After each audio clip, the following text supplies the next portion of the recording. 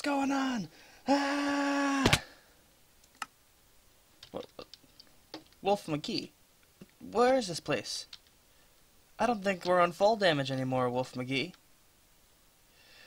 Hello, folks, and welcome to FallDamage Server 1. This is the original FallDamage server. Let me just change my settings.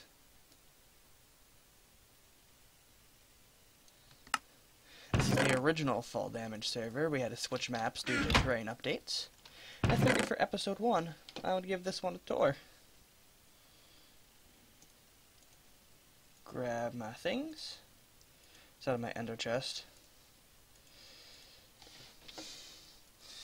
So, figured I'd give you a little tour of here. So let's go, Wolf McGee.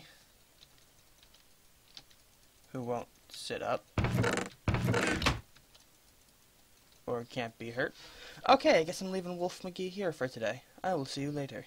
I just need to grab some minor stuff, since apparently I don't have that in my ender chest. So, this map, we have, because of the fact that it's so old, we had to have a bunch of command blocks set up, so that gets you everywhere. We made a hub and all that for that. Over there is Sarn's Village and Boat, but I'll show you that later. And so this is the road leading to the spawn castle that Sea Mason and Mason built. This map started in July 2012, if I believe I'm correct in the dates. And it lasted until June 2013, in which we switched it out for a new map, which is the current map on the server, which episode 2 will be focused on. But I just figured I would give a tour of just, the first map for my starting of FallDamage. I've been on FallDamage since November 22nd, 2012, I believe. I'm not too sure on the numbers and the dates of all that.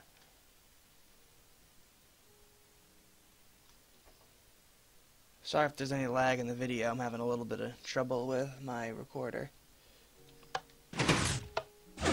So now the most laggy part of the server.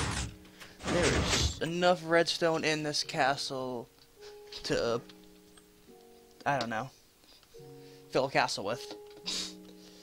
Oh, I'm so good with analogies. So I figure I'll give you the start of my FallDamage. I joined FallDamage on that date I had said with my friend JCK Skeleton. He comes on occasionally, but not as much anymore. He immediately went and picked this house, because Sea Mason told us, pick any house you want. So he picked this one. Music is turned down a bit. This is his stuff. And since this is a single player file of this map, I will be grabbing some of these for convenience. He had some pretty good items. A lot of enchanted books. And some fireworks. Just, some basic stuff. I don't know why. He has some chests hidden down here somewhere.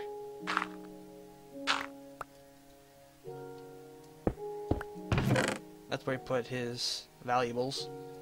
He didn't play on the server enough to have too many diamonds. Mailbox. This is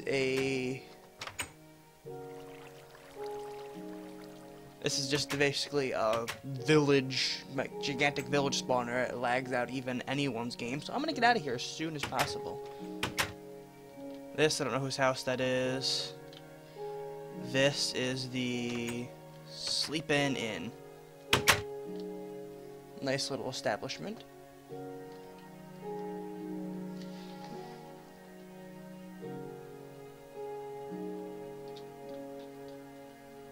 This is my house. Once I moved out, I put a sign saying it's haunted, don't move in.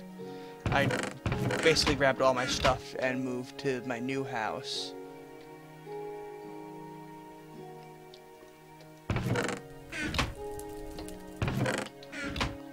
Yeah, so that's the spawn. They're looking really choppy here, so I'm gonna go and get the heck out of Dodge in this one. Sorry I can't really give the castle a former tour, but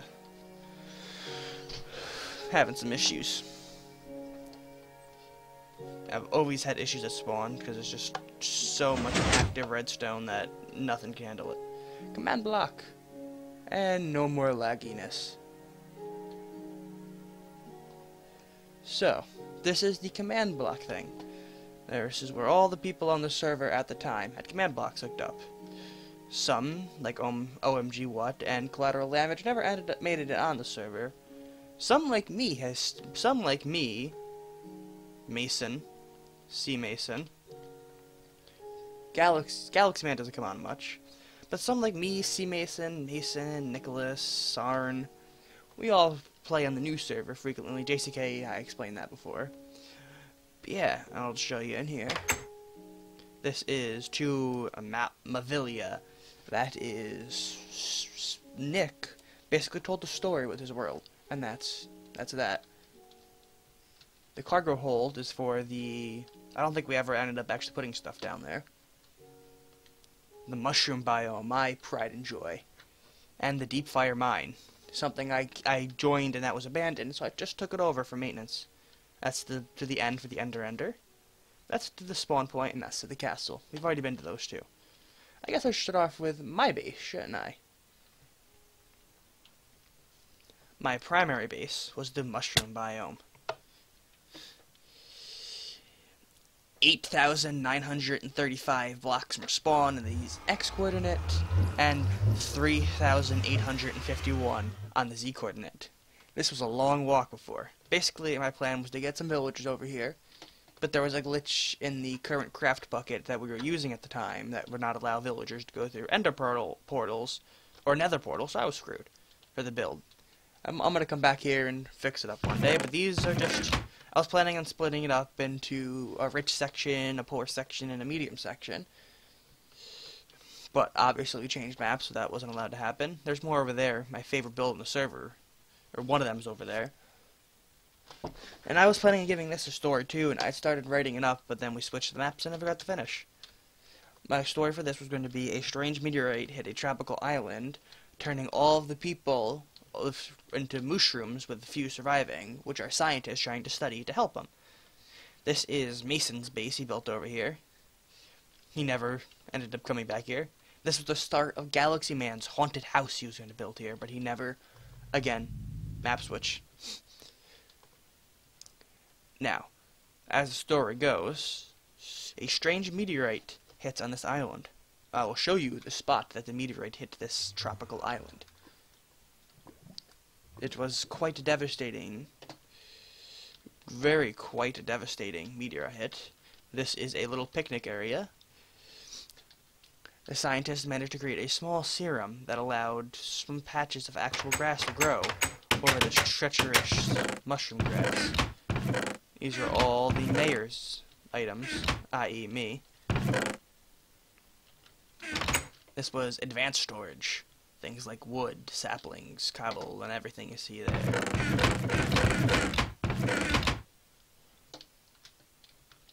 Let me go up here. And now, the mayor lived here next to the mayor's brother, whose house was the victim of the meteor strike, and was the first to turn into the mushroom that affected most people on the islands. Only 2 scientists were left until they died from, you know, being only 2 people left. You can't live that long. And they never got to figure out the cure at this island. But maybe we can go, maybe one day we'll be able to go to the ruins of what their lab once was and come up for a cure for these poor people. So, let's head to their science lab. This section of the island crossed by the dirt, or now mushroom grass. This was their testing facilities where they tried to turn these mushroom creatures into things other than the mushrooms. They did in the end, all they wanted to do was turn them back into humans, but all they succeeded with turning them into cows and sheep. They were never able to turn them back into the villagers they once were, but they figured anything's better than a mindless, droning mushroom. And up here is the remnants of their science lab. Before they passed, they were wishing to create little safe spots where they go, bomb shelters, so where if they spotted another meteor hitting, they could go under and be safe. But alas, they did not get them built enough, and they lost to the meteors. This is the Triton Research Facility. I believe that the authorized personnel is no longer allowed.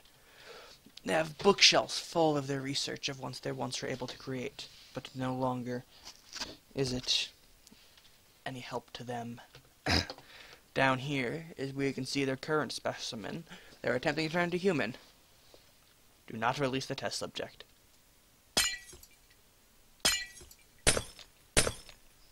They cannot do much help now.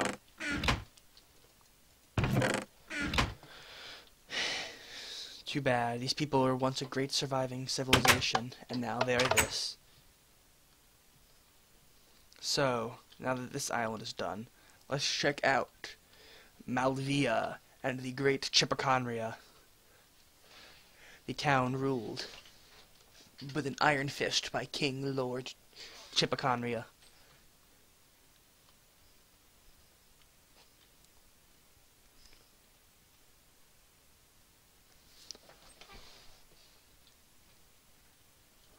Now we will go back to the airship hub, which will lead us to the all great and powerful Malvia.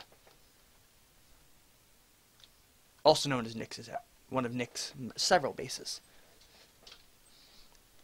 But in this video, in part 1, I'm only showing you the story-intensive parts. So to Malvia. This is his little town. He has several books based on it. Maybe one day I'll come back and do more readings on it. Lord's District. This is where the Lords of Malvia stayed. Looks like Chippeconria was not very happy with them. This is the gardens. Very, very pretty.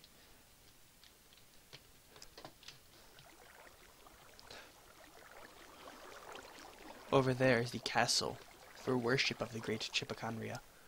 But now, let's go check out let's go see if we can make a visit to the great Chippeconria.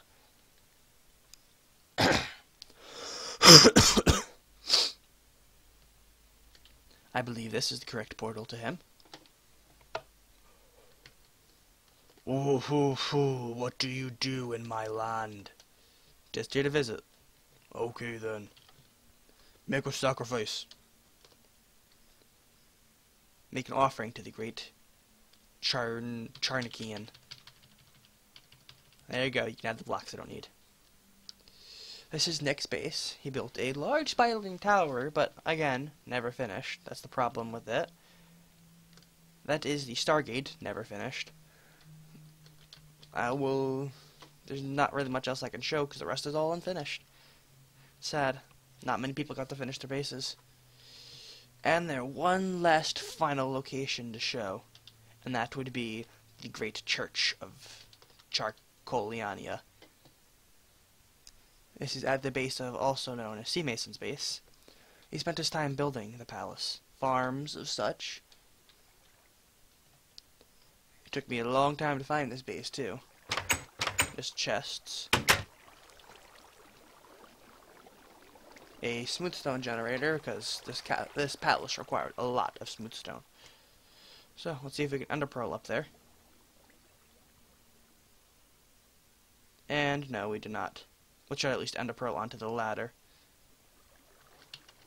Hey, got some lag here. Lovely. I think it's just the problem with the map being... Ow. I think it's the problem with the map being from an old version of Minecraft, and we are using the newest version of Minecraft. So, this also featured my favorite prank on the server. And I'm not aware if Sea Mason ever took it down, so let's find out. Drumroll, please.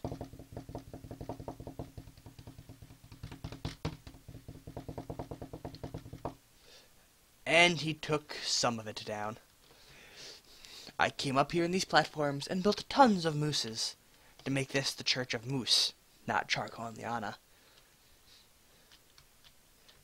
This is quite possibly my favorite build in the server. Actually, it would be the spawn castle if the spawn castle didn't cause massive amounts of lag due to the active redstone. But alas, this is another build that was yet left unfinished. I'm sure that one day the Lord Chippeconria from the server will be happy. see you in part dos. Actually, no, I'll keep going.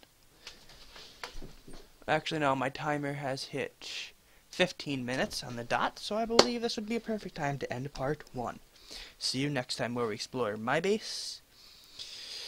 And I think my base and Sarn's base are the only two left. Maybe I'll go to the end. Okay, next time.